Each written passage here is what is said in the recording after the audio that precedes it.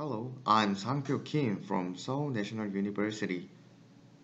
Today, I will talk about acceleration of number theoretic transformations for bootstrappable homomorphic encryption on GPUs.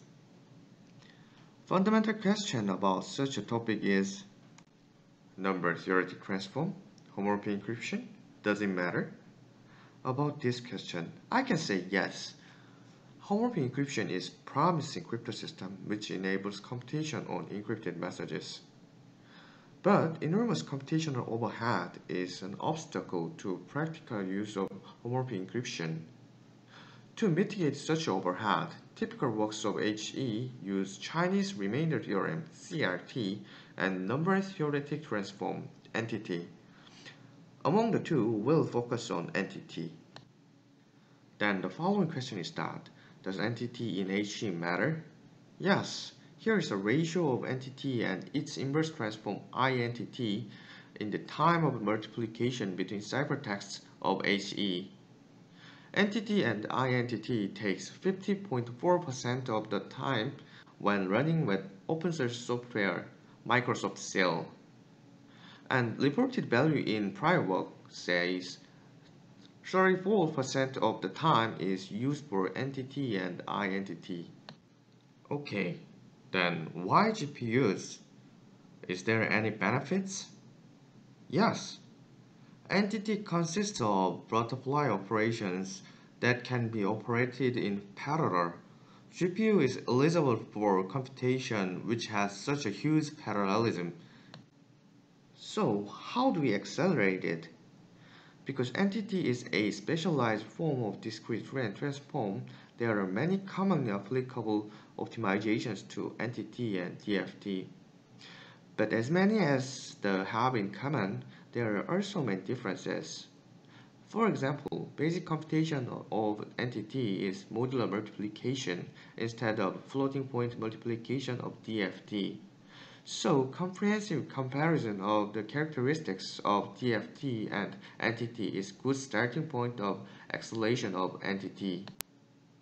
Many prior works do acceleration of NTT on GPUs, but they lack a comprehensive analysis of differences between DFT and NTT, or consider only small HC parameters that is not bootstrappable. Without bootstrappable parameters, HE have tight constraints in the number of arithmetic operations that can be performed without decryption. In our work, we analyze the differences between DFT and NTT and do study on the design space of the commonly applicable optimizations on modern GPUs. Before explaining about NTT, we have to know about HE. HE is crypto system that enables computation on encrypted messages. Here is a simple example. Let's perform multiplication of 24 and 15 in ciphertext space. Encryption step is simplified by modulo operation with the key values. So 24 and 15 are converted into pairs corresponding to ciphertext by encryption step, and conduct element-wise multiplication by the modulo operation over the result of prior multiplication. A pair of number 3 and 8 can be obtained.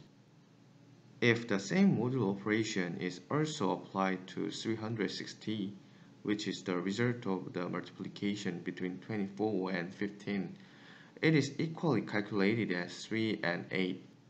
This means that message 360 can be obtained when the pair 3 and 8 is decrypted, and the computation is performed with only the encrypted messages. But real HE is not that simple. Ciphertext of HE is represented as polynomials whose coefficients are represented as big integers. Computation over such a big integer is inefficient. Chinese remainder theorem allows computational overhead of manipulating big integers to be avoided.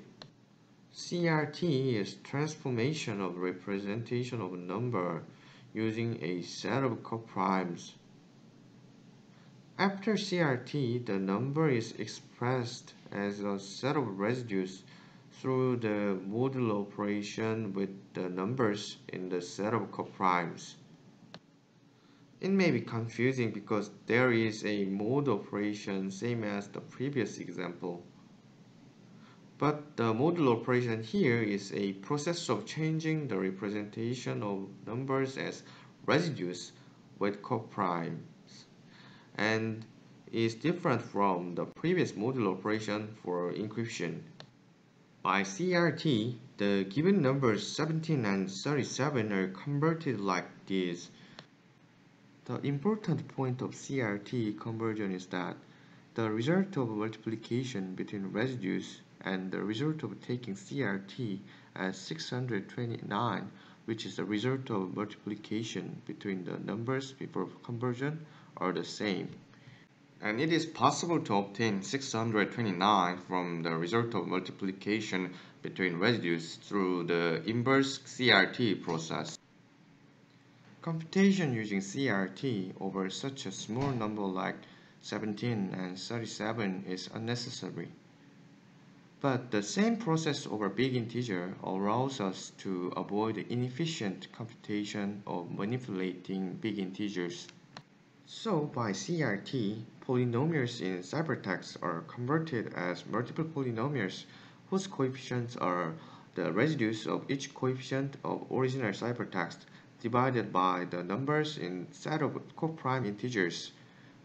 In this case, the numbers in coprime set are denoted as p sub 1 to p sub np. Np means number of primes. Well-known benefit of such a conversion is that each ciphertext after CRT is independent, so computation can be performed in parallel. Computational overhead of manipulating big integer can be solved by CRT. But complex computation such as ciphertext multiplication is still a problem. Even worse, bootstrappable condition deepens the computational overhead of multiplication. Multiplication in ciphertext is tens of thousands of times slower than multiplication in message state. Multiplication between polynomials is computed as convolution whose compute complexity is O(n) to the 2. NTT can reduce such a compute complexity by converting convolution as element-wise multiplication with additional NTT and inverse of NTT. Since NTT has a time complexity of O(n) log n, the complexity of entire convolution process is reduced to O(n) log n. Okay, then what is NTT? As said before, NTT is a specialized form of DFT for finite field of integer. Then what is the difference between DFT and NTT? First, target of each transformation is different. DFT target sequence of real numbers and NTT target sequence of integers in finite field. We consider sequence as vector and the length of the vector is marked above the vector. Since NTT is applied after CRT, the sequences of NTT is expressed in multiple vectors. And for the same comparison, the situation in which DFT is performed for multiple sequences is set. Second, there is difference in selection of primitive nth root of unity. DFT uses e to the minus 2 pi j over n as primitive nth root of unity. On the other hand, NTT uses psi, which satisfy psi to the n equivalent with 1 on mod p. P is prime that satisfy p equal k times n plus 1 for a given n. Psi satisfying this condition for a given prime and n is written as psi sub n, p in the paper. The root of unity of DFT is set by length of sequence. It can be shared among multiple conversion of different sequences. However, the root of unity of NTT is set by n and moduli p. So, sequences converted using different moduli need different root of unity. This difference in primitive n's root of unity also may differ in twiddle factors. Twiddle factors are factors which are multiplied to elements of sequences to compute DFT or NTT. Twiddle factors are generated from primitive n's root of unity. The huge difference in generation step of twiddle factors between NTT and DFT is that NTT needed additional modulo operation. Because such a modulo operation is expensive, pre-computation of twiddle factors is effective. With different primitive n's root of unity, the pre-computed tables must also be different. So, NTT needs pre-computed table with size n times k. Due to DFT uses single primitive n's root of unity for all sequences with length n, DFT only needs pre-computed table with size n. Fourth, basic computation is differ. Instead of floating point computations of DFT, NTT's basic computation is modular multiplication, which is expensive. So, NTT needs an alternative computational method to mitigate such a computational overhead of modular operation. Ship's modular multiplication is one of such an alternative computational method.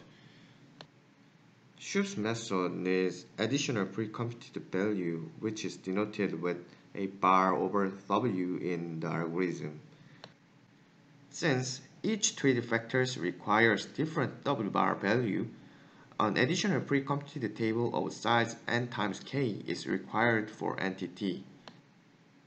In sum, the total size of pre-computed table of NTT is 2k times larger than that of DFT. So, how will optimization be applied to NTT?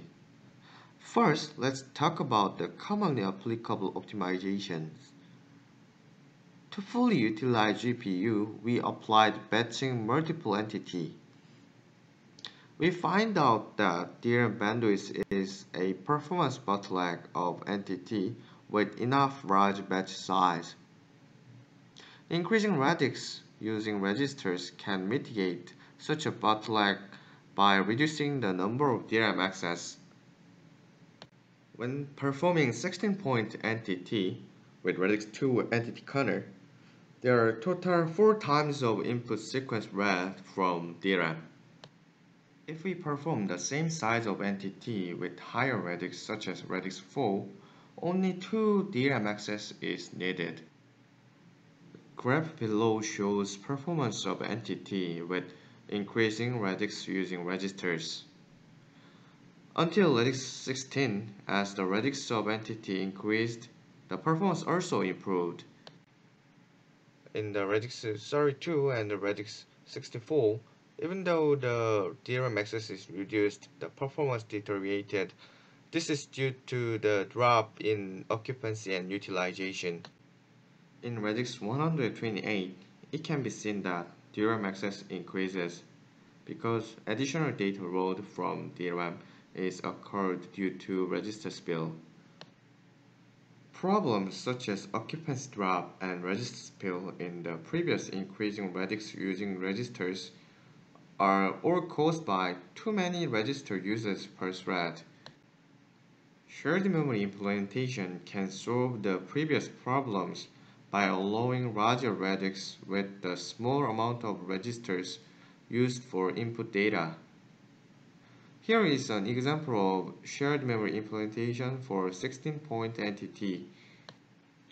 One thread performs radix 4 NTT.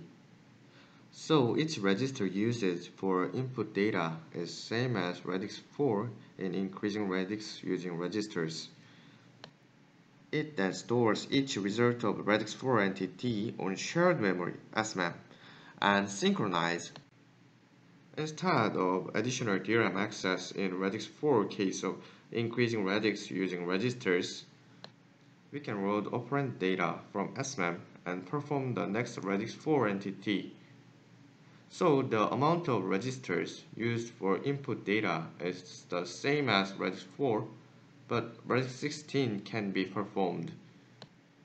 In shared memory implementation, there is obvious trade-off between register usage and the number of block level synchronization. The amount of register usage per thread changes according to the per thread entity size, which is the radix of entity that one thread executes at a time.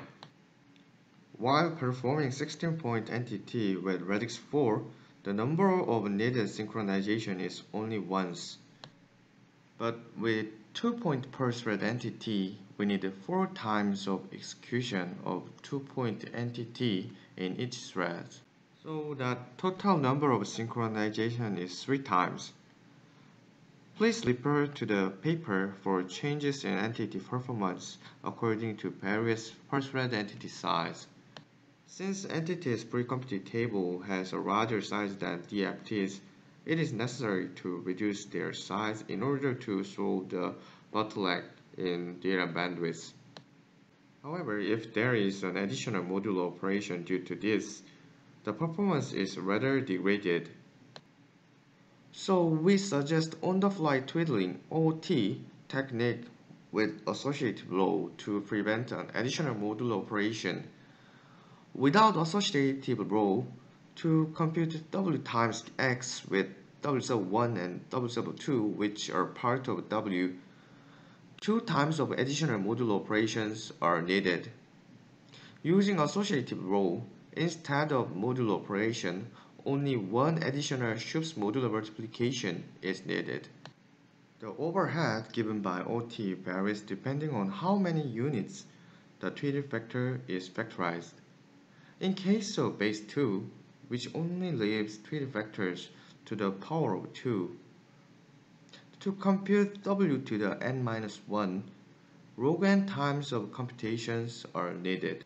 Because such a huge number of additional computation is huge overhead, we use base 1024 instead. Base 1024 has 2 tables, base table and additional table as shown in below.